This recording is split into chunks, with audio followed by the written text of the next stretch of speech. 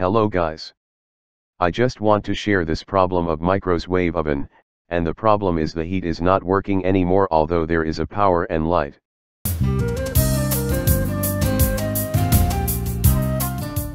I do some research on the internet on how to check the magnetron, and the magnetron is good.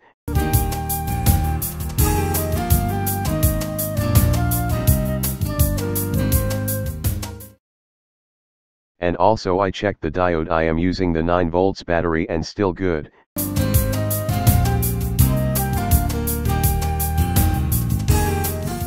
And then from the power supply going to the capacitor there's is a fuse. The value is 5 kV/0.75 A. I found out that the wire is damaged and no continuity.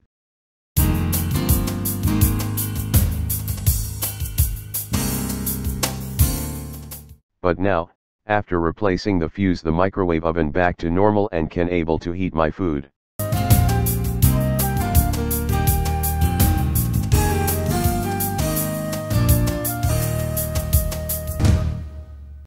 Thanks for watching.